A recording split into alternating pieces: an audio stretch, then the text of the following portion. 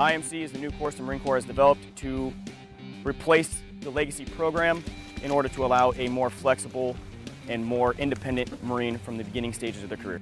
The Marines that we have now with the Infantry Marine Course, they are smarter and they're faster.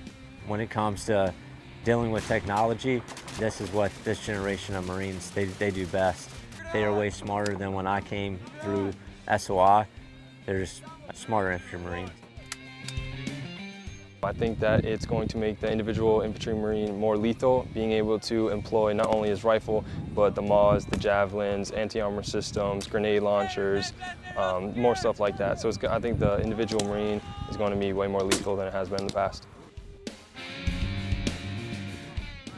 For the future of the infantry, yes, I think it will affect it positively. So I have Marines now that can take on use anti-armor weapons to take on armor. I have Marines that can use machine guns now that can, again, support the defense, support attacks, support patrols. They can pretty much fill any role, almost any role in an infantry line platoon.